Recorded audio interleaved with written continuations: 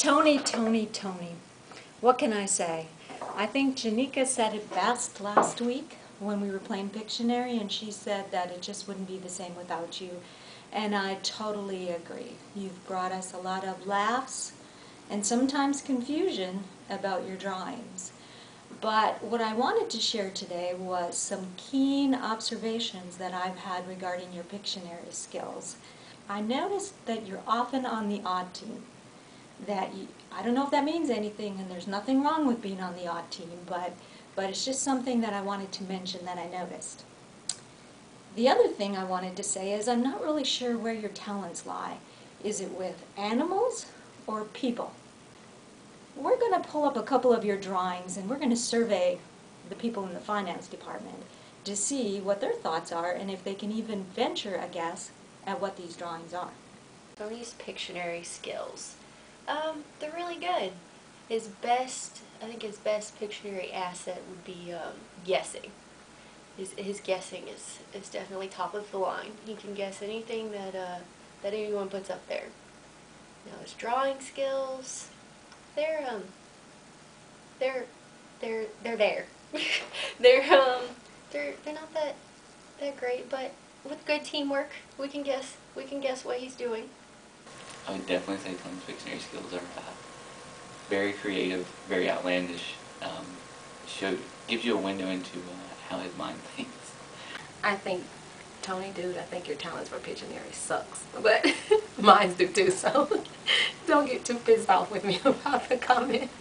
Tony, your Pictionary skills show you have imagination and creativity and that you can think outside the box. Well, I think Tony's pictures really suck, honestly. But he's not the worst drawer, but he's definitely not the best. But he's okay, I guess. Of Tony's drawings, I think they're very unique and detailed. You really like to sketch as opposed to just drawing a straight line and drawing it, and you really put a lot of thought into what it is that you're drawing, and I think that's very good, but sometimes you can go overboard and just, instead of making it simple, you go really out there. Drawings? You call those drawings? Seriously, dude. You put a lot of time and effort in a 60-second drawing. Sometimes it's hard to distinguish which one is an animal, which one's a person. They're drawing animals because, well, actually I don't think you can draw either one, animals or people. So the people, it's really easy, it's just the stick figures, but they're not detailed. And then the animals, sometimes you can't really make out what type of animal it is. So I would just say he's good at drawing the outline of the United States of America. That's pretty much what he can draw. I would have to say Tony draws animals better. Actually, you can't even tell if they're animals or people, so I really don't know. I think he probably draws animals better than he draws people. He doesn't have Kim's t-shirt ability, and but his animals, they're a little bit more understandable when they're on the board than people. He gets his point across better, unlike his child support. Some type of snake. Pig, a cow, A vicious Amoeba. dog. Name from Tremors. Chicken? It's a man-eating worm. Tony, when it comes to Pictionary, I think you draw people the best. Stick people you can understand, but some of your animals are kind of hard to figure out. I think Tony can draw stick people better than animals. Because seriously, dude, those animals are almost as bad as mine. Tony's pictures really suck. Cookie. Smiley faces. A bug. Oh, gee. From Woodstock. Two-Face? Is it I don't know what Two-Face? those are. You're not good at drawing pictures or animals. Never really been on Tony's team, so I get to see it from the other side of the table, basically. Been on his team one time, never, we were on the team, I think the first time, and after that, it's just, I get to sit and watch while everybody else tries to guess. Drawings? You call those drawings? Tony's pictures really suck. Absolutely don't get that. A train wreck waiting to happen. United States of America. I don't know.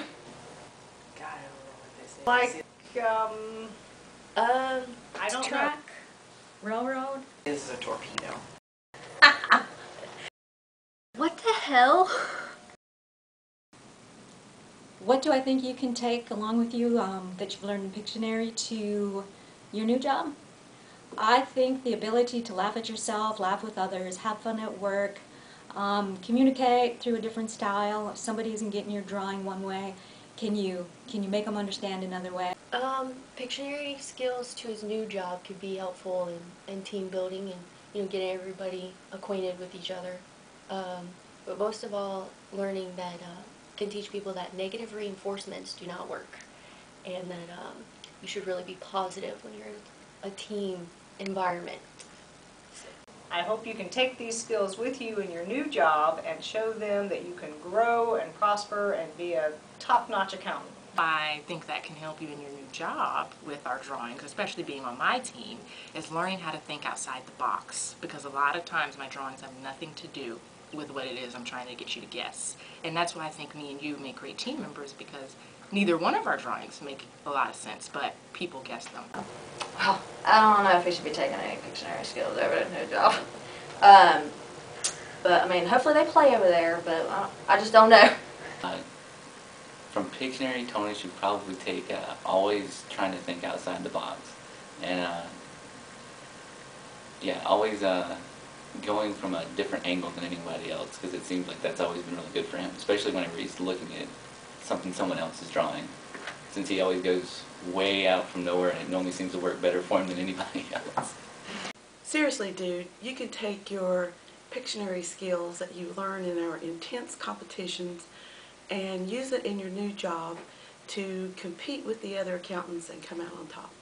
I mean, definitely, me and him had a really good friendship and everything outside and at work, and hopefully he does really good and gets what he wants out of his career and everything, goes pretty far.